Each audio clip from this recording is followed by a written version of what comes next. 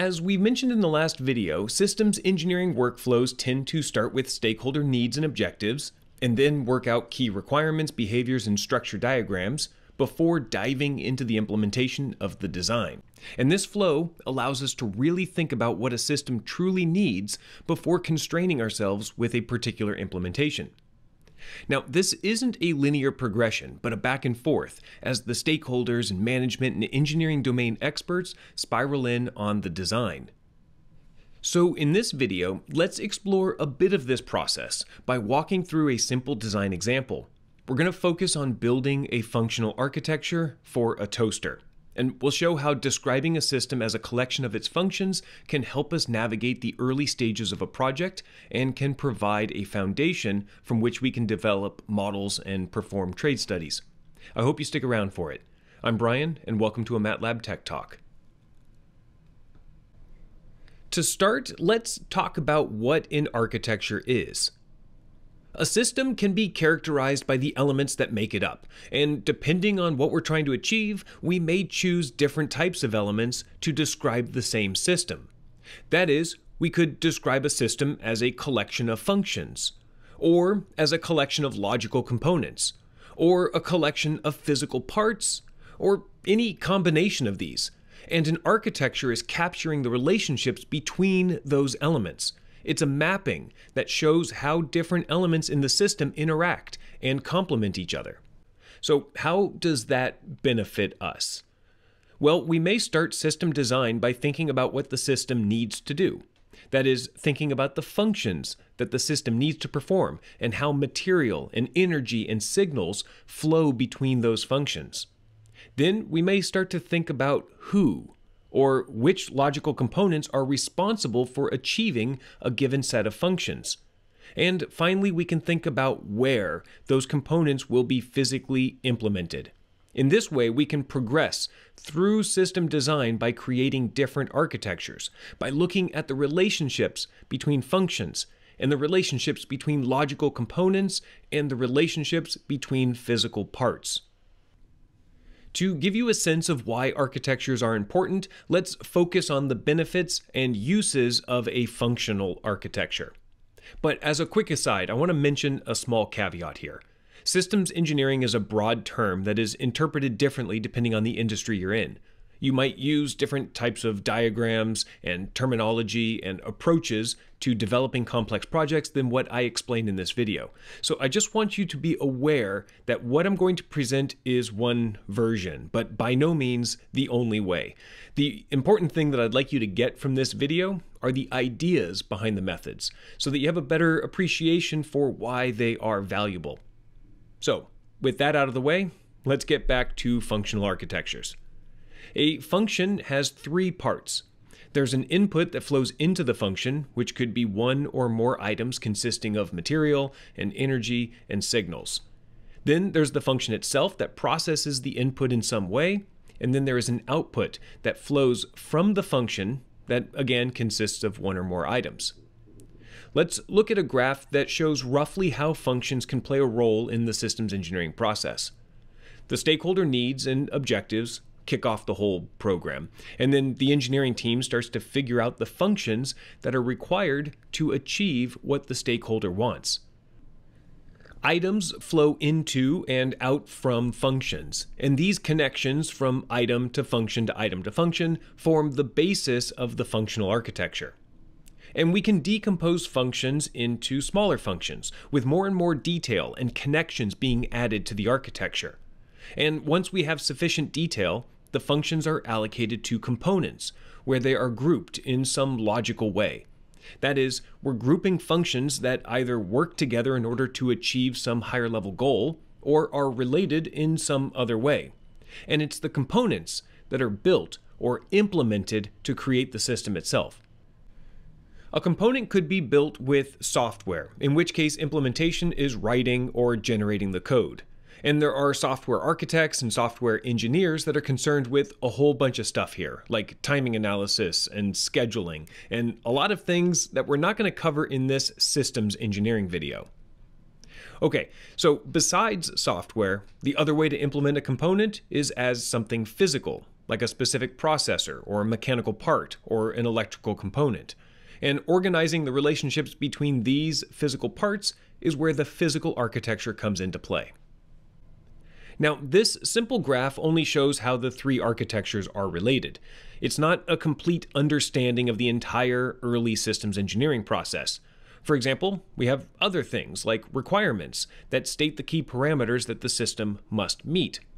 Now, I'm going to cover requirements in a lot more detail in the next video, so for now it's okay to just understand that in some way they complement the functional, logical, and physical architectures, and we'll just move on with this video. Alright, so at this point, I think this graph is going to make a lot more sense if we walk through this process with an example. We start with the stakeholder needs, and in this case the stakeholder needs a toaster. So let's build a functional architecture. At the top level, the main function of a toaster is to toast bread. Bread goes in, some process happens to it, and toast comes out. And this is a functional architecture, but it's not a very complete one. At this point, we haven't really decomposed the problem enough to be able to allocate this function to a component and implement it, or to be able to write requirements. Therefore, the next step in this process is to decompose the function into smaller functions. We could add one that says that we need to be able to load the bread into the toaster, and then apply heat to remove the moisture and oxidize the surface of the bread. And then we need to be able to remove the toast. And we can continue this decomposition even more and realize that in order to apply heat, we need a source of energy and a way to convert that energy into thermal energy. Now, as a side note here, if you're having trouble coming up with the functions that your system needs to perform, a good way to think about a function is as a verb-noun pairing. The verb is what the function is doing, and the noun is the item that it's acting on. So we have load bread, and apply thermal energy to bread, and remove toast, and convert energy to thermal energy. And by thinking about the verbs and the items in your system, it can make functional decomposition a bit easier. Okay, so back to the example. How can we decompose these functions even further? Well, we might be tempted to add a function that controls how toasted the bread gets. But we have to be careful here because we don't actually know if this is in line with what the stakeholder wants. All we know is that they want a toaster. And the functions that we've identified so far are necessary for any toaster. We will have to load bread and apply thermal energy and remove toast regardless of whether we're building a standard residential toaster that plugs into a wall and you load toast through the slots on the top, or a commercial toaster that also plugs into a wall but that you load toast on a conveyor belt, or a camping toaster that's lightweight and toasts bread over an open campfire, or if it's just a flamethrower and a pair of tongs. And this is how thinking about functional architectures and other types of behavior diagrams can facilitate the back and forth between the engineering team and the stakeholders. The needs and objectives were underspecified, so we weren't able to make any more progress without revisiting the high-level objectives and key requirements. Let's say that the stakeholder is actually looking for a residential toaster, where the users need to be able to adjust the toasting level and to be able to clean it and have it fit on a kitchen countertop and so on. So from all of this, we're able to continue the process of decomposing the functional architecture. Now, this is going to get massive pretty quickly, so let me show you a version of this architecture that I built in System Composer. And the inspiration for this architecture comes from a paper called Theoretical Underpinnings of Functional Modeling, Preliminary Experimental Studies that I've linked to in the description if you want to check it out. On the far left are the inputs into this system. We have electrical energy, a hand, and of course, the bread. Now, having a hand as an input might seem kind of silly, but we need to make sure that certain processes are designed in a way that a person can interact with it. So this is a necessary reminder of that. Okay, now let's follow the bread through this process. There is the import bread function, which again sounds kind of funny, but what this is saying is that we need to consider how the bread is going to enter into the toaster. We need a place for it to go. And beyond that, we have to be able to position the bread with a hand, and then guide the bread from the initial position to the toasting position, which in a lot of residential toasters is with a lever that you pull down, storing mechanical energy in a spring. And during this process, crumbs can be generated, and so the toaster needs to be able to store and remove those crumbs. And once the bread is in place, it has to be secured and held near to, but not touching, the heating elements. And at this point, thermal energy can be transferred to the bread. And when that's done, the toast can be removed. And part of toast removal is releasing the mechanical energy that was stored, popping the toast up and making it accessible for removal. And the trigger for releasing this stored energy is when a signal is toggled from hold to release. And this signal is based on the output of a thermal or optical sensor that's measuring the state of the toast and comparing it to a variable set point. And all of this is powered by electrical energy that comes in from some external source. Now, one thing to note here is that even though some implementation has been assumed, that we're storing mechanical energy, for example, most of these functions are independent of any form or implementation. For example, we haven't yet assumed how to store the crumbs, or how to generate thermal energy from electrical energy, just that these functions are necessary, and that we should probably trade some different implementations to see which best serve the needs of the overall toaster and the user.